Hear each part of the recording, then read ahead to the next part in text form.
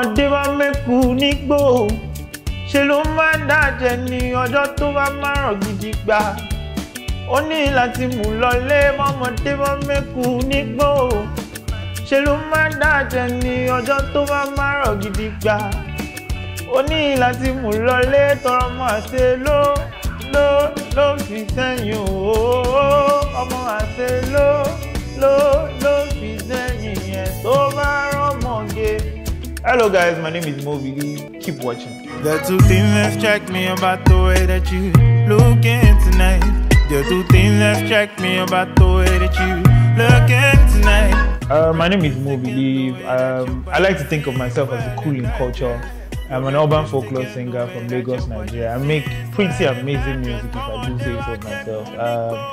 My music is majorly laced with a little bit of Yoruba and English. It's majorly a lot of storytelling. I have 2 EPs out. One is called Ariweko, where I was basically telling the stories that we forget to remember in Lagos. And there's another one, it's Big Daddy Mo, where I was playing like an interesting sugar daddy character. You should totally listen to it.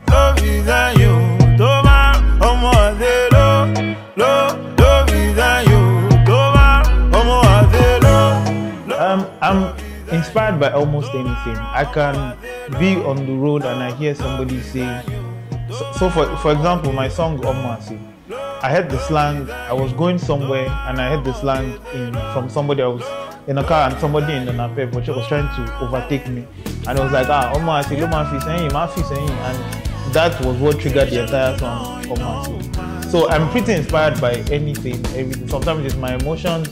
Fire, for example, which is the song that I wrote because I lost my studio in the fire. I'm pretty inspired by anything. Where are you from? Who's your daddy? Who's your daddy? Your daddy's who's son? Tobarako Soro, my baby, quick for me. Where are you from? I think the most challenging part about being an artist is getting listeners. Because and I think it's a supply and demand thing, because the supply of artists and music is a lot plenty. The demand for quality is not that great. So I think the biggest supply is getting listeners, because I had to go ahead and preach the gospel of my music almost to everybody that I meet and tell them, you know what, I'm a pretty amazing musician and you should listen to my music. My way of getting ahead of it is majorly creating quality content, as much as possible, try to promote them on social media platforms and even traditional media like TV like this, and basically just get the word out here that Mo Believe is here and it's good music, you should listen to it.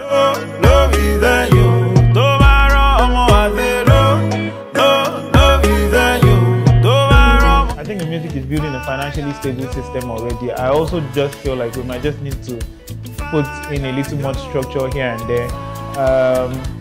One of the things that we can do is create a level playing field for everyone. I would like a place where the genres are a lot more displayed out, so such that, you know, for somebody who is singing soul, she would get her audience, or he or she will get her audience, and, you know, and make her money. Somebody who is singing pop, somebody who is singing Afrobeat, somebody who is singing Fuji, and all of this, you know, the soundscape is diverse, and I feel like that way we can meet people more at the point of their demands. I also feel like maybe a little bit more with structuring. We thank God that we're almost done with the days of piracy, but a little bit of structuring here and there, but we're good. When I started, I don't think it was a lot accepted to the kind of music that I make. It was a lot more big, but now I think the soundscape is getting diverse. There's music from different people, and, you know, for example, you have people like Cavemen who basically make traditional music, and they're making money and, you know, getting their views almost everywhere in Africa, and it still doesn't stop, you know, your regular pop guys, still doesn't stop your Fuji guys from making money. I think the major difference is the diversification of the soundscape. If I'm not making music right now, or like if I was not making music totally, if I was not making music totally, I think I'd be working with my degree. I'm a pretty good, well, I studied electrical electronics engineering and I was pretty good at it. You know, the top 5 of my class. So I'll pretty be in one office with a tie, you know, trying to sort out a few engines and stuff. either I do that or I'll be doing something insane. Well, I don't mean no disrespect. I just talk a little loose when I'm tipsy. Truth is, I rock it. I like reading a lot. I read a lot of African literature.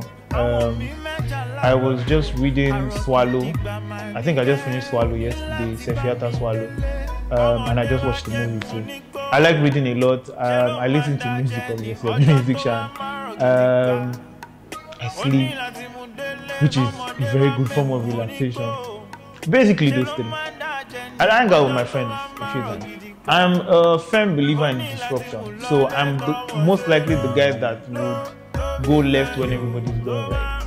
So you would almost not catch me following trends every now and then, unless the trend is really, if I'm really in tune with the style of music or it suits me per se. But if jumping on trends is really not my thing, I honestly don't think I'm, because I'm one myself. But I also think I think the only thing that I should say to anybody, upcoming artist, upcoming banker, upcoming photographer, anything, is just believe in yourself. Do what you think you need to do to get further and ahead every